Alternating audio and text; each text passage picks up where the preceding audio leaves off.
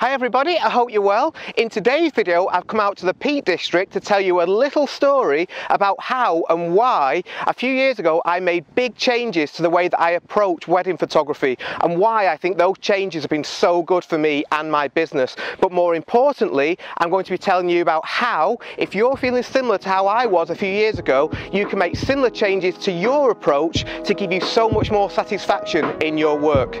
So let's crack on.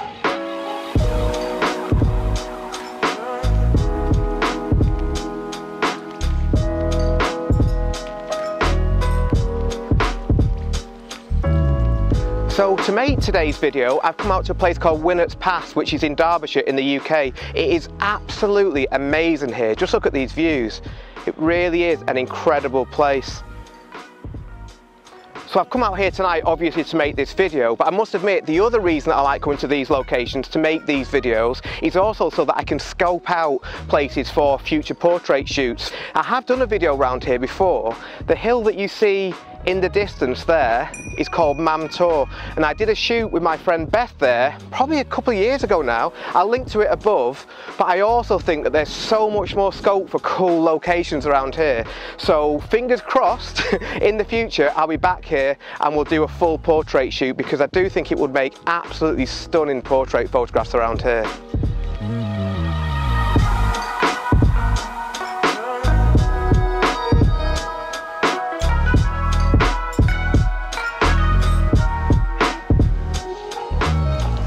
So these days, thanks to social media, it's very easy for us to see lots of examples of other wedding photographers' work. And with so many online training and workshops available, it's very easy to educate yourself and improve as a wedding photographer from home.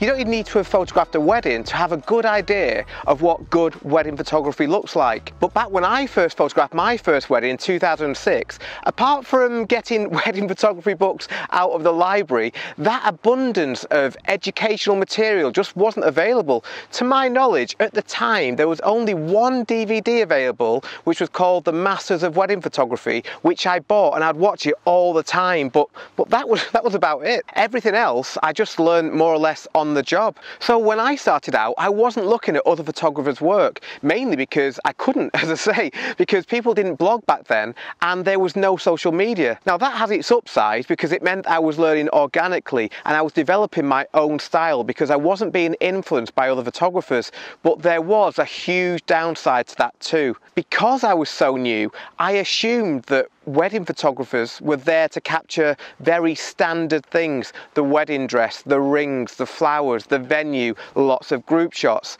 and I made sure that I captured absolutely every little detail. The list was born.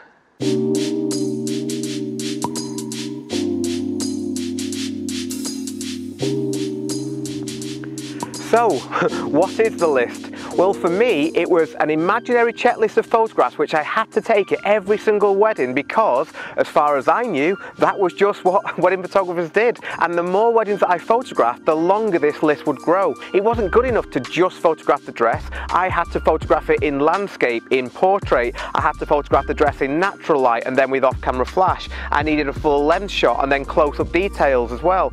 With the bouquets, I had to photograph the bride's bouquet on its own, and then with the bridesmaids' bouquets at the side, and so on and so on. And as this imaginary list grew longer in my head, it would obviously take me longer and longer on a wedding day to get through all those shots. It wasn't just the wedding day either which I was approaching in a really regimented way.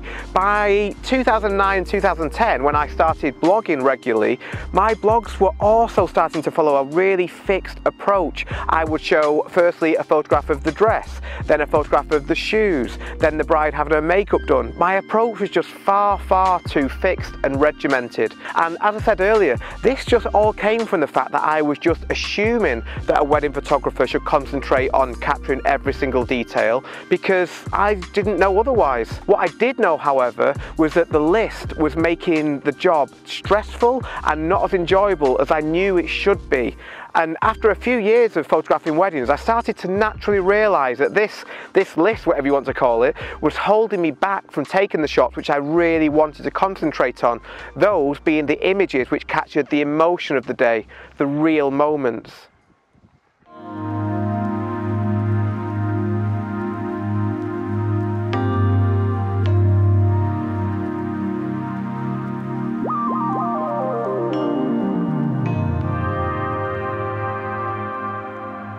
So by this point in my wedding photography career, I knew that I loved two aspects of the wedding day the most: the real moments with genuine emotion and portraits of the bride and groom.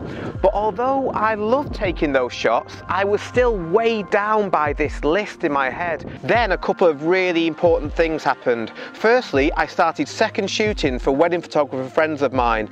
These were not weddings which I was being paid to second shoot. I would just help out at my friends' weddings for free, and they would do the same for me, and I absolutely loved it. If you haven't tried second shooting before, I couldn't recommend it enough, because there's nothing better than shooting a wedding without any pressure whatsoever, and the complete freedom to work on the shots which you really want to take. This really reinforced to me what it was about wedding photography that I truly loved, and that was capturing the people, the moments, and the true story of the day, not just taking lots of still life photographs of details and scene setting shots. And at the same time, I also watched Tyler Working's Creative Live class, and Tyler's approach of pure documentary wedding photography really hit home with me.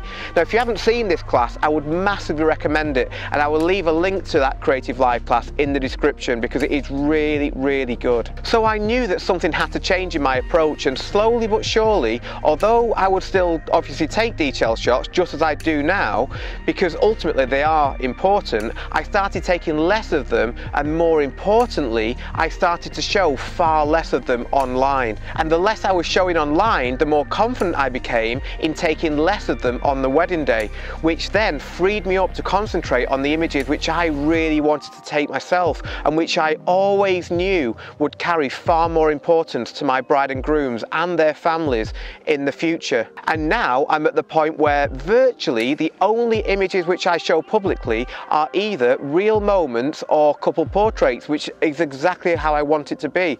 I do still take detail shots, of course, but I don't show them very much, if at all, probably never actually, because I want the couples who book me to prioritize the moments and the portraits just as I do. And finally, I feel as though I've got rid of that list which was just weighing down so heavy on me. Now, the other important thing to mention is that I now aim to take detailed photographs in a way which also tells a story. I try to give them context, so rather than just being a still life shot of the wedding rings on their own, I now aim to take detailed shots like these. So these shots are detailed shots, but they're also much more than that. They are also telling a story about the day, and ultimately they are so much better for that, in my opinion. So if you can relate to this story and you would like to try and change in a similar way to me, then I would recommend taking the same approach which I did. Only show the images which you love and which you would like to be booked for in the future. Just an aside, I made a whole video on this which I'll link to up here, so I'd really recommend watching that video, because in that video I talk about in much more detail how to attract the right couples for you. And I say, showing the images that you want to be booked for over time will start to help you attract the couples who are a great fit for you and totally get your style. So please don't fall into the trap that I did and feel as though you have to take shots of absolutely every detail that you see on a wedding day, because you don't. And ultimately, although it is important to document the details, those are not the photographs which are truly going to stand the test of time, because they just don't carry any emotional impact, whereas it is the photographs of the people, the moments and the emotion which will outlast all the other photographs which we take on a wedding day. And that, I now realise, is what wedding photography is all about.